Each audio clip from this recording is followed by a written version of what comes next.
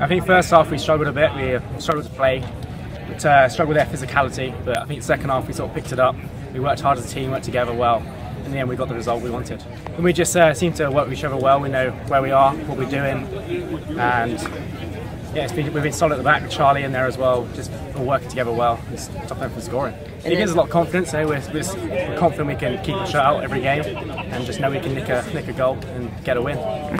Well, I mean, first half we've been kind of struggling in the first half, and we've given up a lot of shots, and our defending's been kind of shoddy in the first half. And so, moving forward, we know that we have to improve with our first halves, because we can't keep giving up that many opportunities for the other team in that half, and then move into the second half and just expect to be a second half team and win every game in the second half or in overtimes or anything.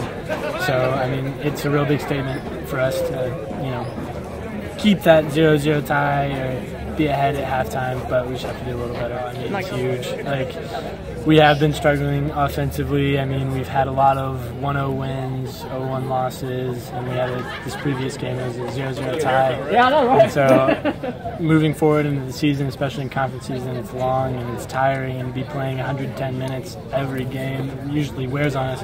So if we can start sealing out these games, especially with 2 goals, you know, like, that gives us a little bit of a comfort zone, and we really need to keep capitalizing like that.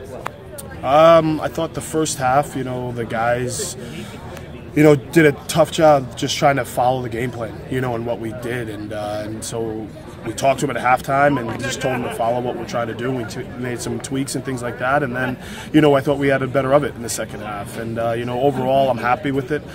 You know, it's a great another win at home. You know, so we'll take that and you know, just get ready for Wofford. So I'm proud of the boys. We haven't beaten Mercer, you know, at all since I've been here. So you know, it's a big win. You know, it's a big win. Anytime you get a SoCon win, whether it's home or on the road, you'll take it. Yeah, it's huge. I mean, I think we've been leaning heavily on our defense, and you know, those guys have been able to do a great job. I mean, another shutout, you know, tonight is awesome, you know, but it's good to get some goals, you know, and that's the key. I think if we can get our offense clicking a little bit and keep making chances and getting those goals, I think we're going to be in great shape. I just think the guys enjoy it. I think we had a great crowd tonight, and you know, everybody, it was a beautiful night to play, and you know, the guys get fired up to play here. It's a great surface. Our grounds crew does a great job with maintaining this field, and you know, it's just a good place to be, you know, and it's a good place to get results. So we're excited to play anytime we get to play in front of our fans. Yeah, I mean, it doesn't get any easier in the SoCon. I mean, it's just another, you know, rock'em sock'em soccer game, you know, and we're excited for it. We're looking forward to getting to Wofford and